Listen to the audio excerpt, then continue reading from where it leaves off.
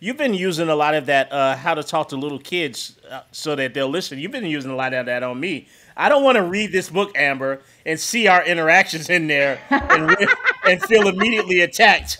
I feel attacked already. I don't know I don't know how comfortable I am with your selections today, Amber. We'll circle back. We'll get back to that another time. It's okay that you're feeling that way, Ren. People. Oh my God, you're doing it now, aren't you? There it is. There it is. This is the Online Trainer Show. Trainer Show. Trainer Show. This is the Online Trainer Show. We shouldn't have a podcast. Welcome to the Online Trainer Show. I'm Ren Jones. I'm the new audio production engineer. We just struck a deal. We were paying an exorbitant amount of money. I offered to do it for $5 and a pack of Skittles. So I'm now in charge of all audio. Enjoy this exclusively Ren Jones produced, not in any way Amber Reynolds involved production of the Online Trainer Show. You guys are in for a treat today. Feeling good. The arm feels good. I think I can go 6 innings for the fans this evening. And as usual, we're going to talk about things today. So I know you like that. Keto says hi, by the way. So we're happy to have you here on the Online Trainer Show. Jonathan, you're looking raptured with super important things. I'm watching a video that Carolina just posted up on her Facebook, and I'm concerned at her form. She's doing a single arm bent over row, and she says yay for PRs, but she's not initiating the movement with her scapula. Right. It's a problem. And yes. I think we know now why the right trap is a little bit higher. I'm just saying. I'm giving you the finger in my mind. I am giving you the finger right now. Don't stop there. Go all the way with it. So I'm glad that you touched on that actually, because I wanted to talk about this whole thing about posting ourselves like on social media, because it's such a vulnerable place. Like, am I gonna get criticized for my, like, I know Jonathan is joking right now, but for real, like, it's an actual thing. Like, is somebody gonna come at me because I'm doing things wrong? And the way that I kind of like learned to make my peace with that is that I'm showing people snippets of my workout. This is not an instructional on how somebody else should do things or what they should do or anything. I'm showing snippets of what I do. And if I get screwed up because my form is poor for myself on the third round of doing this heavy thing and I'm already tired or whatever, I'm fine with that. Like, that's on me, right? So I don't know. My favorite experience of this was I posted a photo of me looking all buff and tanned and hot and stuff like that. And everybody's like, ooh, you look so good. Ooh, it's too bad you're married. And like everybody said that. Like everybody, you know what I'm saying? And one person, nobody said any of that, by the way. But that's what they said in my mind. But one person who's like a reasonably well-known like personality in the fitness industry made fun of my legs. And I'm like, first of all, dick. First of all. Oh, man, was this his name is Richard? This is one photo of an awkward angle where like Snapshot. it's a snapshot and it's like a bad angle photo, like clearly. Second of all, my legs have never been an issue because I'm Eastern European and short. So like if anything, like I don't even need to train my legs. Like they're gonna be tree trunks. Third of all, you dick. Like really? like you are that unbelievably insecure about yourself that you are doing everything that's wrong in our industry by making fun of somebody else's legs? Like really? Here's my favorite story. My favorite personal story about this was one year I was with my kids at the pumpkin patch. Yeah, the pumpkin patch, and I was grabbing like this massive pumpkin, and I was kind of, I was joking about like awkward deadlifts, like, lifting pumpkins or something, like whatever, right? And this dude, I am not kidding, like this bro dude actually goes, and he's like, young lady. He called me young lady to start with. He's like, young lady, that's not the proper form for a deadlift. And I'm like, I'm in a freaking pumpkin patch with my kids. Do you understand? It was a joke. Like, it's like, what are you? Anyway, but that's like, that kind of stuff is going to happen. Is that going to stop you from posting content and, showing yourself? No, it's fine. Keep going. But to have it as like another like esteemed colleague doing it to you, you're just like, yeah, that's a whole I get it. level of suck. Like you brought yourself to PP and you knew that was going to happen when you were at the PP. Like, that's what happens. That's what happens at the pumpkin patch. Like, anytime you're at the pumpkin patch, you're just rife for people to make fun of you of how you pick up pumpkins. I mean, we know that. But I just like that there was a pumpkin patch. We thought the story. internet was a safe space. Like the pumpkin Right. patch is clearly not a safe space. No, we thought the it is internet not. was a safe space. You thought it was wholesome. It is not. The pumpkin patch is just a source of judgment. Most, if you think about it, the mentality of someone that goes to a pumpkin patch, they're already judging the pumpkins. You're just an extension of that pumpkin judgment at that point. That's right. You've set yourself an environment ripe with comparison. I feel like you brought it on yourself, if I'm being honest here. And Jonathan, I apologize about that comment several times now. You didn't have to bring that back up on the podcast. I thought we discussed that in private and we were okay. Now apparently I'm the only person that's moved on. So I guess back to couples therapy we go. So I don't like the fact that you guys interrupted my amazing announcement of my new position here as the audio producer for the podcast. Yay! Yeah, thank you, Keto. Thank you for halfway clapping for my fictitious announcement here on this audio production. We're gonna talk about amazing things today. I don't want to foreshadow this. I don't want to set the bar too high this early in the podcast, but I'm pretty much guaranteeing an amazing show today. Like I'm gonna put my foot down right here and say this is gonna be a standout show. So if you were considering not listening further after a riveting story from Jonathan Goodman about his legs and an equally enticing story about Keto picking up pumpkins, just hold your horses. Like, stay where you are, because this thing's about to take off like an Elon Musk rocket ship. By the way, Jonathan, how's your Dogecoin doing? How's that going for you? Oh, I sold that. I sold that junk. Oh man, I felt like I took a loss, took a loss? but I did not take as much of a loss as I would have taken if I had held on to it for one more day. Let's leave it at that. It could have been lost year. My AMC stock, though. Thank you for asking about that one. Yeah, how's your AMC stock? I can now retire as a successful, profitable meme trader. Nice. So I lost on Dogecoin, but I sold 50% of my AMC holdings. Very nice. Very nice. And made back enough now that it made up for all of the Dogecoin losses, and very good. I'm profitable on the AMC, and I still hold 50% of the AMC. Oh, so, very nice.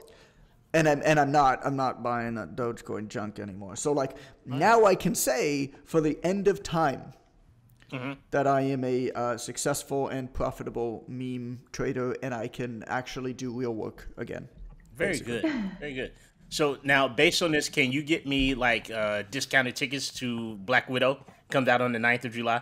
I'm a Scarlett Johansson fan. I really like to see that Marvel movie. Like, what's your area of power there? Like, can you give me upgrade popcorn or anything like that? No, Okay. I can't do any of that. Very sad.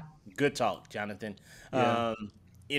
I don't know that I completely like the fact that you bet my yearly bonus on Dogecoin. I'm expecting the same Christmas gift that I got last year, which was there's no yearly bonus for the PTDC. Yeah. The PTDC bonuses are all based on profitability, and all of the profitability has been wiped out by cryptocurrency. So I apologize to everybody who works for us. Nothing left. And you're getting paid in absolutely worthless internet money for the rest of the year as well. That and Casio watches. Yeah. Casios flow like wine. Oh my gosh. Interestingly enough, and this probably won't be interesting, which is why I started it with interestingly enough. Interestingly enough, I was just listening to the previously aired podcast where I believe we were talking about not competing on social media. Not playing the influencers game. I didn't hear all of it. I took a short walk, and then when I came in the house, I turned it off. But that seemed like it was a pretty good episode. Like it seemed as like when I cut it off, it seemed like it was building momentum.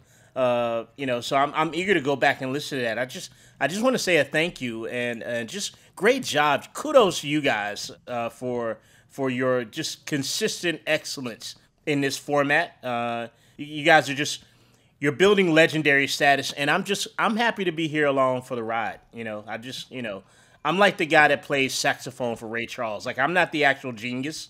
I just keep the song. I just make the song sexy because you need a little sax, right? It's not good without saxophone. I'm just there in the background. You don't really notice me, but if I'm not there, it's noticeable. Like, that's what background saxophone is like. You're like, nobody listens on that. Oh my God. Listen to that saxophone. That's not what happens. However, if you hear said song in the absence of saxophone, you think to yourself, well, there's something missing here. And I am that uncategorized thing that you may think. So I'm just happy to be saxophone to you all's Ray Charles. And I hope we don't all go blind doing this. So we're going to talk about books today. Jonathan, you know about books. You've had some You've had some interaction with books in your lifetime. I've written 11 of them. Thank you for bringing You've written books, and if I'm not mistaken, I don't want to put your business in the street. But you've read books before, also. Like, is this also correct? I have so many books at our house that we actually don't have wall space for bookshelves anymore. And that's a lot of books. We have a box right now in front of our house that says "Free, please help yourself" of books, and this is actually there right now. I'm hoping that some of the books are gone and people taking them, but yeah, I'm at the point now where the books have all of our bookshelves. And by the way, when I was away in Mexico, we had like many new bookshelves made. Many shelves, multiple bookshelves. You're a man of many shelves. There were 12 new bookshelves. That's a lot of bookshelves. Oh my gosh. That were at our house. And all of them are stocked full, and not just full across widthwise, but the books that could stack on top. Right. It's now like stacked on top, almost full as well. Every nook and cranny. All of this to say that I am unbelievably wise and well read. So what's your question? We learn that here every episode. Yeah, what do you want? What do you want? Yeah. I got knowledge. What do you want? Yeah. We're gonna hold off on that knowledge for a second. Yeah. Okay, good. Keto, you're always flaunting your books, taunting us with your color coordinated background of books. Ooh, so you're into the books and a record skip for some reason. What was that sound? Yeah, What was that? Oh, it was the laptop. When I moved it on the desk, it kind of like screeched. Yeah, that was weird. Sorry. Like a record scratch. It's like the movie that starts out, somebody getting thrown out of a building and it stops and it's like, you're probably wondering how I got here. That's a story. That's what I thought when your record skip played. But you've got books. So, Keto, you've suggested some very wise and appropriate books for us here on the podcast, obviously in between vodka shots. So, yes. So we know that you're a reader as well. Amber probably deals with books to some capacity, as I understand. She helped to adjust the Online Trainer Academy literature. Let's give her full credit. She did most of the work. She basically did the work, and Jonathan signed it as per usual. So we're all very familiar with books. I mean, you're not wrong. Right. That's not an exaggeration. That's instruction that I'm giving you, entrepreneurs out there. Go get yourself an Amber Reynolds. And Amber, it was your birthday yesterday. That's a big deal. Happy birthday. How did the birthday turn out? Did you feel good? How do you feel, Amber? Do you feel just as young as you did last year? Younger? Better? Are you faster? Smarter? Can you dominate the pitch in the European challenge of soccer? Like, what are you? How are you feeling? I don't want to put words in your mouth. I feel good. I mean, 30s are better than in my 20s by far. So. All right. 30s? You told me you were turning 18. And someone needs to explain Nate because he's almost 4. So. That makes It's possible. I'm just saying. We are in the South, Amber. Let's not play those games here. we are in the Carolinas, my friend. It's not unheard of. Speaking of, Jonathan, you put a box of books outside your house down here, and somebody's gonna burn it. That's for sure. It's just what we do in the South. Not to be stereotypical. So, so we're talking about books today. They're like, look, firewood. And then we set the books on fire to make sure that we don't walk by and catch any learning. I don't want to catch no learning. What had to get around them books? But in any case, no. I have to say, because I read today and I thought of you both. I read today about there was like this infographic with like the states in the United States with the higher incidences of STIs. Yeah. And of course, North Carolina. Carolina's ringing high. Yeah, absolutely. Arizona should have beaten us for the record. Arizona should have been at the bottom of that list. Typically pretty high in Arizona. Alabama was right there too. Yeah. In Arizona, it's the heat, but it's a dry heat, if you know what I'm saying.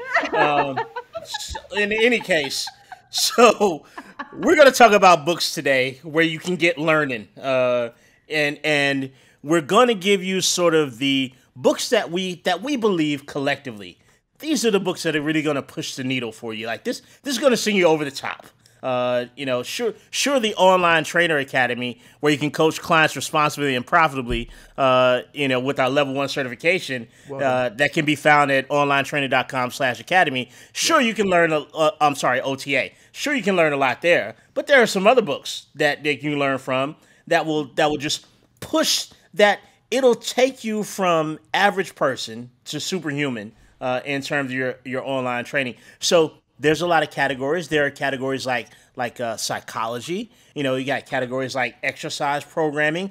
Business is a great category. Having conversations. Having difficult conversations with your clientele. Your own personal mindset. So we're gonna reach into that big box of Jonathan Goodman books today, and other books that are not Jonathan Goodman books, and we're just gonna give you some insight. Some things that we recommend.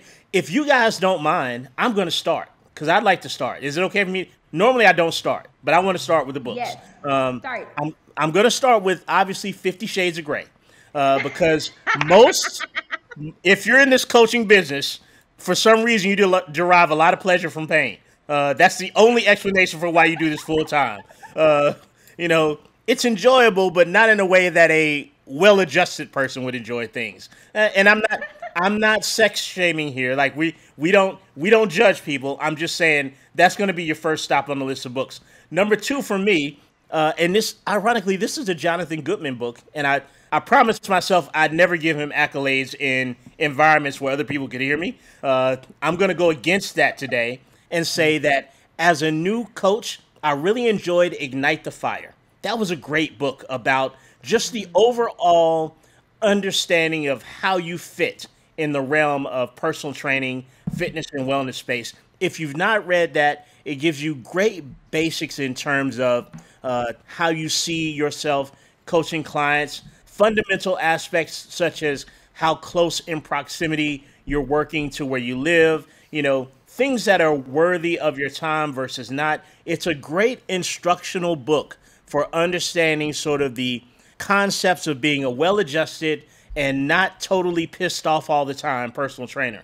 So I highly suggest that maybe as a starting point after 50 Shades of Grey, obviously, but maybe as a starting point to your coaching career. I'm gonna toss it to the person who wrote that book, Jonathan Goodman, and I'm gonna say, Jonathan, what book comes to mind for you that's going to be really helpful for the trainers out there who are listening intently to this podcast right now? Oh man, I almost can't even say that shit without laughing. That are listening intently to it's funny when you hear it out loud. That are listening intently to this podcast. What would you suggest, Jonathan? You're a smart man. I have 11 suggestions. Oh wow! Shocker. Didn't you also write 11 books, Jonathan? I know I'm grasping at straws here. That's a funny. Oh my goodness! What a coincidence! What a coinky dink. What a coinky dink. Oh my Skinnamarink dinky dink. What a coinky dink. Yeah, I have 2 suggestions that I prepared for this podcast. Thank you so much. Thank you so much. Thought about as you were talking. Right. Go ahead. The first one is one that I actually haven't read for years and I should revisit, but it's more like the philosophy of training, and it helped me figure out a lot kind of how I wanted to train and what approach I was going to take with my personal life and my fitness, because I think a lot of the reason why I love the gym so much is because of the parallels to life and struggling and progressive overload and pushing your comfort zone and overcoming, and simplicity works best over everything else, and all of those themes are so important in everyday life too. And the book that really hammered that in is Dan John's Never Let Go.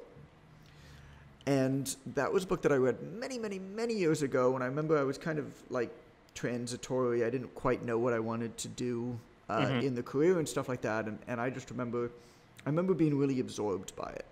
It's a series of essays. Dan John is like kind of a philosopher, right? And so, Never Let Go by Dan John.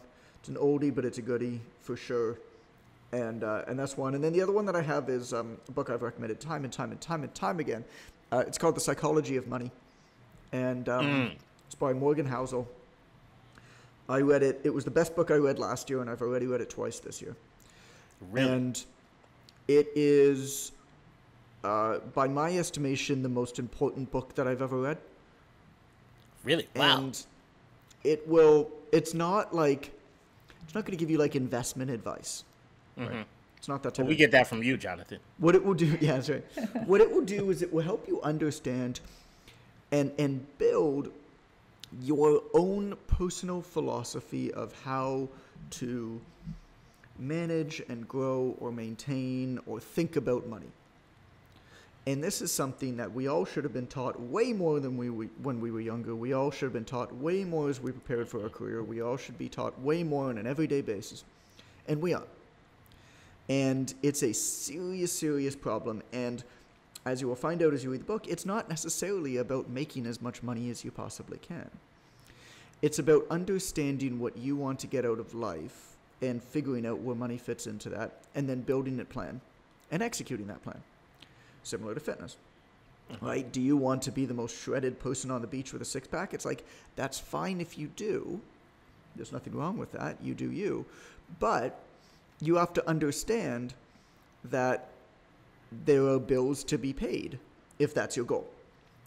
And the same thing with money. It's a matter of understanding and being okay with various risks and appetites for risks, and what you want to do and not want to do, and particularly who you listen to for advice. What game are you playing? What game are they playing? Am I going to listen to somebody who's day trading idiot meme stocks for advice? Maybe, if you want to be a degenerate gambler. And that's fine. That's what I do. That's why I have this beard. That's why I haven't gotten a haircut in a long time.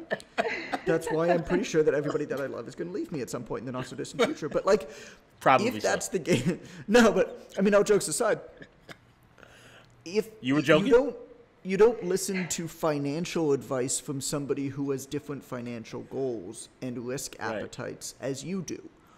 And you can only figure out what luminary, what experts, what books to read, what investment advisors to listen to, all these types of things that are going to impact your life probably way more than anything else you do, right?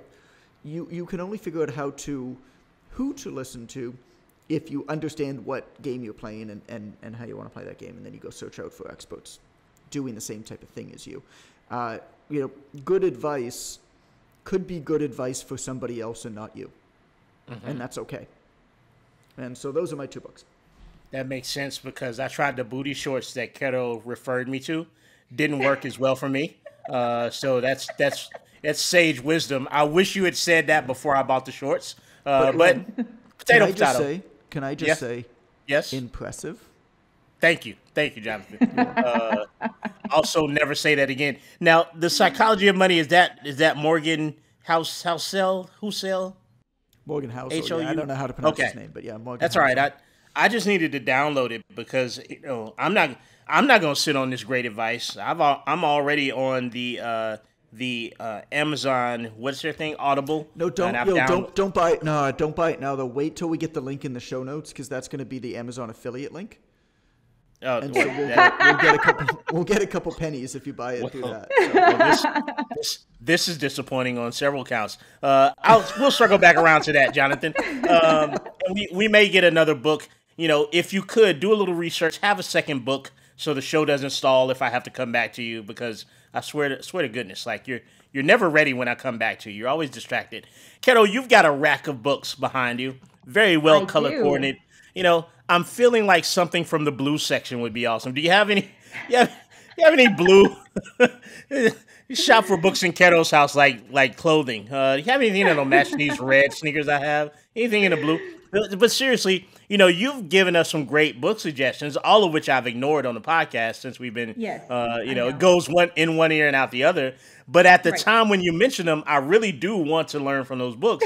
It's just once Amber hits the button and turns it off, the feeling fades away, as does my love for the people that I'm engaged with here. I don't really care about any of you after she hits the button. So I don't think that's my fault. It's hardly my problem.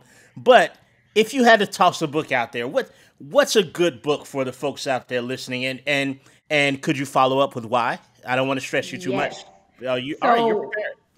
One book that I absolutely love and I really recommend is Big Magic by Elizabeth Gilbert. And she is known for the Eat, Pray, Love book that was turned into a movie with Julia Roberts and all that stuff. But Big Magic is kind of like her formula for living a creative life. And it's actually fantastic. I got one of the best pieces of advice out of the book, because one of the things that she says is that, we have all this big talk about following your passion. And when you don't know what your passion is, that sounds really dumb because you don't know what you're supposed to be following. Like if you haven't figured it out yet, what you're passionate about. So her advice there is follow your curiosity. Whatever it is that you're curious about in the moment, follow that and go with that and keep pursuing it, because that's going to drive you into the things that you're actually passionate about. And then eventually you become, the expert on the topic, or the person who understands whatever better, or the person who's capable of doing this thing better than anybody else, because you followed on your curiosity. And that is so straightforward and so simple and such a no nonsense, I guess, way to life. And it has a very, what really kind of like clicks with me is that the entire book is about living life in kind of like in a playful, free manner, which, as you can get a hint, from knowing me a little bit, that absolutely resonates with me. So I really love that book for anybody looking for a little bit more freedom and enjoyment and creativity and flow and all this kind of stuff. That book is a good one. Yeah, it sounds pretty much on brand for you, Keto. Now, this is not the same Melissa Gilbert. That's an actress, though. That's a different person. Is that the same person? No, she's not an actress. Okay. No, right. She's a writer. Because I know Melissa Gilbert as Laura Ingalls Wilder from Little House on the Prairie. No, this is Elizabeth. Oh, Elizabeth Gilbert. Yes. Oh, I've learned a lesson not to stop ignoring you on the podcast when you talk. As soon as I say share with us, Keto, normally I have a button on my belly. I push that and my ears shut off automatically. So I'm going to stop pressing that button. Amber, not to be outdone, I mean, you've contributed to a book. You did a whole thing. So we know that you're incredibly well-read. You're 17 now. You just had the birthday. So you're no longer our brilliant 16-year-old podcast producer, which I got to say, it sort of diminishes the legend. Like, it's less impressive at 17 than it was at 16. At 16, it sort of meant something. Now it's like, that's basically a college student now, so it's not that great. But I'm sure you have a great title for us. Like, what do you suggest? What's your suggestion for books? I'm going to go off a very different genre that I actually found helpful in a weird kind of way. So, first of all, I need you to simmer down, Amber. You're a little bit too hyped for me. Oh, no. I can't understand at this level of enjoyment, at this level of pleasure. I don't think I can receive it. Can you just bring it down a little bit, okay? Just simmer down. Take that trouble out of your voice. I don't have a lot of in between. Oh, all right. Okay. Go ahead then. You had a birthday. I'll allow it. Thanks. Yeah. So there's a parenting book called How to Talk So Little Kids Will Listen. And I swear, this is the exact same way you approach people. Yep, it's really good. Yep. It is true, just dealing with people as a whole, and making sure like people feel heard and giving them choices, but like choices within the choices that you want them to have, and like it just makes sense for adults as a whole, not just kids. So I would strongly encourage that, whether you have kids or not. And then to piggyback off of John's money book, The Simple Path to Wealth. Is a really good one as well. I feel like, especially when we talk to our students about like their freedom number and coming up with, you know, the categories that they should be, you know, looking into for their essentials. Like retirement is always missed. Like that should absolutely be, you know, something in there, your emergency savings and all of that stuff. So it just makes it really simple to consider what type of financial situation that you can build for yourself. So that would be another one that I would strongly encourage. And that was the path to The Simple Path to Wealth. I've got it open here. I've never seen that one. J.L. Collins is the author, but the foreword is by Mr. Money Mustache. And if you've ever read the Mr. Money Mustache blog, it is fantastic. what? So That's I'm amazing. Googling that right now. What is it? It's called Mr. Mr. Money Mustache. And it is an unbelievable personal wealth blog. It's just Really? the guy is just brilliant. Yeah. I've taken so many notes. All right. and I'm and gonna I've- be It's reading good this. stuff. Yeah, you enjoy that, kiddo. We only got a few more minutes left. Get started on that plug.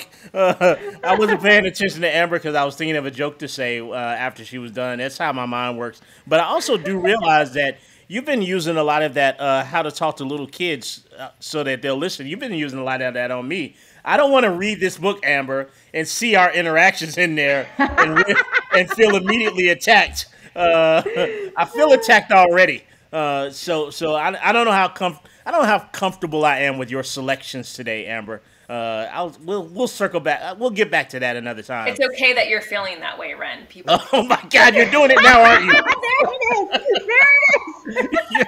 You're doing it now. Damn Your it. feelings are valid, Red. Let's my explore what this brings up for you. Oh my gosh. I am. That is not It's a bad okay. day to be you, and Yeah. it's a bad day to be you. That is not okay. I feel violated in front of the There- dozens of people that are listening to us right now. Oh, I'm okay. gonna add in- Before Go on, before Carolina. we move on, before we move on from the topic of little kids, I want to say that this past weekend I got to spend time with Jonathan and Allison and little Calvin. Oh, Calvin And came by? Wait. And guess what? Little Calvin now calls Jeff Uncle Mayor. And that is not the cutest freaking thing ever. I don't know what it is. He's like, Uncle Mayor, Uncle Mayor. And I'm like, oh my God, that is adorable. Oh, it's wonderful. This sounds very much like the characters on Mr. Rogers' Neighborhood. No, it's Paw Patrol. It's basically Paw Patrol. It's based off of the mayor from Paw Patrol. Oh, is that right? That's right. amazing. It was actually really funny. So yeah, Carolina and the mayor came to Allison's family's got a cottage, and they came and hung out with us on Sunday afternoon. Apparently Barry didn't need any supervision, it's fine. We let them run hog wild every They once in a while. took Barry off the leash for the weekend. But it was so funny. So Allison's family was there with us, so her mom and dad and brother, and her mom. We were talking about, because they were over for dinner, and we were talking about dinner, and her mom was like, "Do we know how many people are coming? Does he have security with him, or how many people are we She's going to be like, feeding?" me, I'm the security. Caro I'm the muscle in this couple, It's okay? the mayor I'm the of Barry. security. He doesn't have to bring any luminaries with him. He doesn't have an entourage. Oh my gosh. We're good. Oh my God. He's gonna be wearing a salmon-colored T-shirt, and we're good. We're fine. Due to the population of Barry, if he brings any security with him, the economy collapses from half the population disappearing. That's right. So the Barry Who's gonna work the infrastructure. farms? Who's gonna work the farms then? Eh? Who's gonna plow the fields? Hey, Jebediah, what are you doing? Just filing down the tools to make the work harder. So thank goodness. I have another book. I got another book. Jonathan, I challenged you to have a second book, and you have I said delivered. 3 books. I said 3 books. Oh, did you? I already had 2 books. This is my. I'm amazed by your ability to deliver on this episode of the podcast, Jonathan. Please share with us yet another book. Unsurprisingly, this one is right up my alley. On kind of Amber's theme of like, actually, if we learn how to talk to children, we can speak to adults much better. And it's amazing. Like, the best negotiators I've ever met are people who have multiple kids. Mm-hmm. You just have to like. And so anyway, this book, it really is actually probably one of my all-time favorites. Is a book by somebody named Robert Fulghum, and it's called Everything All I Really from. Oh, sorry. I'm going to start that again. All I Really Need to Know I Learned in Kindergarten. I've heard of this one. I haven't read it. And it's just fun. It's just a series of essays and stuff like that, but. It just shows you. It's like, really, when you break it down, like, life is actually pretty simple. It's like, these are the things I learned. Share everything. Play fair. Don't hit people. Put things back where you found them. Clean up your own mess. Don't take things that aren't yours. Say you're sorry when you hurt somebody. Wash your hands before you eat. Flush. Warm cookies and cold milk are good for you. Live a balanced life. Learn some and think some and draw and paint and sing and dance and play and work every day some. Take a nap every afternoon. When you go out into the world, watch out for traffic, hold hands, and stick together. Wonder. Remember the little seed in the styrofoam cup. The roots go down and the plant goes up, and nobody really knows why or how, but we're all like that. Like, it's like that kind of stuff, right? Very nice. Oh, very cute. So, his secondary title is the autobiography of Catalina Belmontes, because that sounded very. that all sounded like a day in the life of Carrie.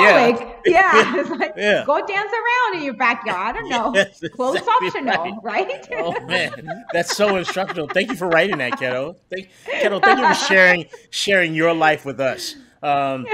So, and of course, we can't forget about the best book of all time, Atomic Habits by James Clear. Absolutely. Game changer. It's a game changer. It's obviously saved the best for last. Obvious troll play. Speaking of trolling, we've got to give a shout out to Jim Ghazali. We spoke eloquently on the podcast several episodes ago about Jonathan and I, about our disdain for the Gildan shirt. The organization as a whole, not just their shirts. I don't know that they make any other products, but they're probably crappy. They also go by garbage bag. Yeah, that's right. Yes. Yeah, the other thing they make is garbage bags. And when you're wearing one of their shirts, you can't tell the difference between the two. Like, do I have on a garbage bag or is this a Gildan T-shirt?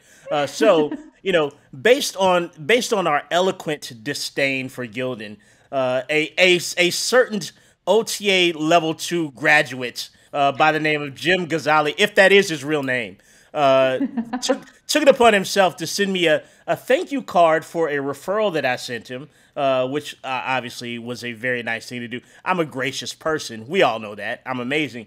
You guys have met me. And in addition to the thank you card, he included one gray Gildan T-shirt, which is it's the worst color that Gildan makes.